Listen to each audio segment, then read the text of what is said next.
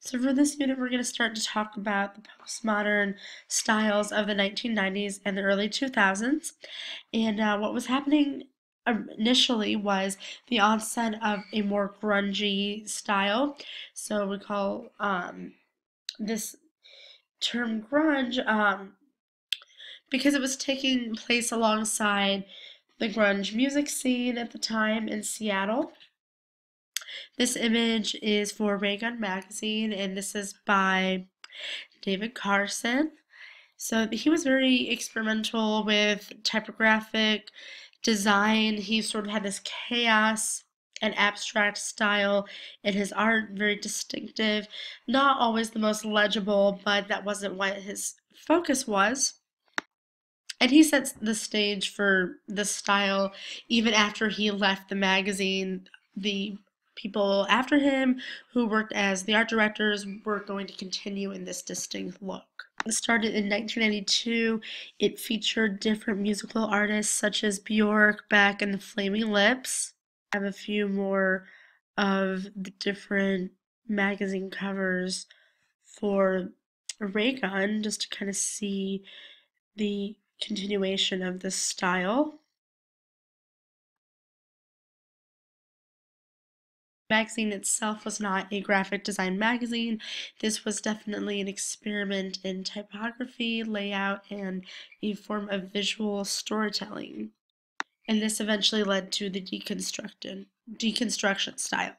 It is by Peter Saville, of himself riding in the back of a limousine, digitally manipulated image using a lot of really bright colors, almost giving it this otherworldly, better than thou celebrity quality. He manifests himself in this image by using himself as both the art director as well as the subject for the photograph. Chantry was another one of the Seattle graphic designers associated with posters and art for different album covers, especially for bands in the Pacific Northwest like Hole, the Sonics, and Nirvana. He did a lot of work with X-Acto knives and Xerox machines and photoset type. His work also had kind of a pop art quality to it, a lot of really bright colors.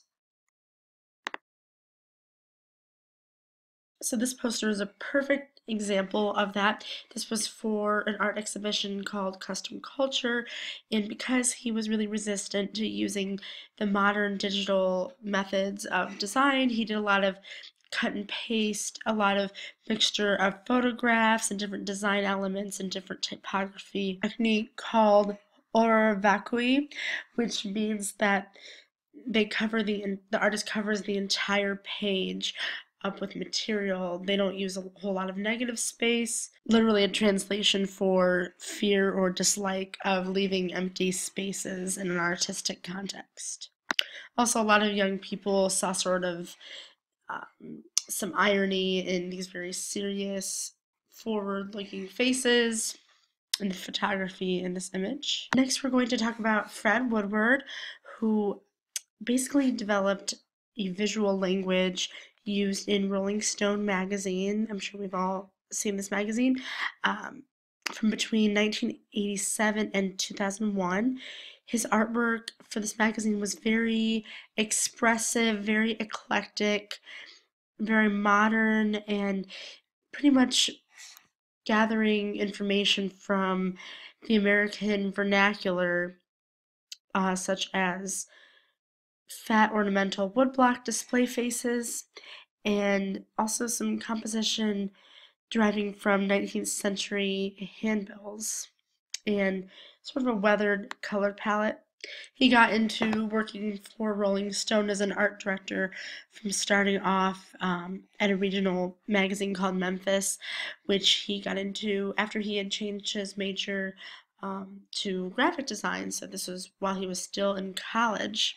Which is a full bleed composition. Gillian Anderson has a clear retro vibe to it, kind of a kitschy Pulp Fiction feel. Actually, this is somewhat similar to the Pulp Fiction movie poster. See this very scantily clad woman being attacked by the creature from the Black Lagoon. So definitely this retro feeling, these kind of camping movies, something that's so bad that it's good, kind of these cult classics.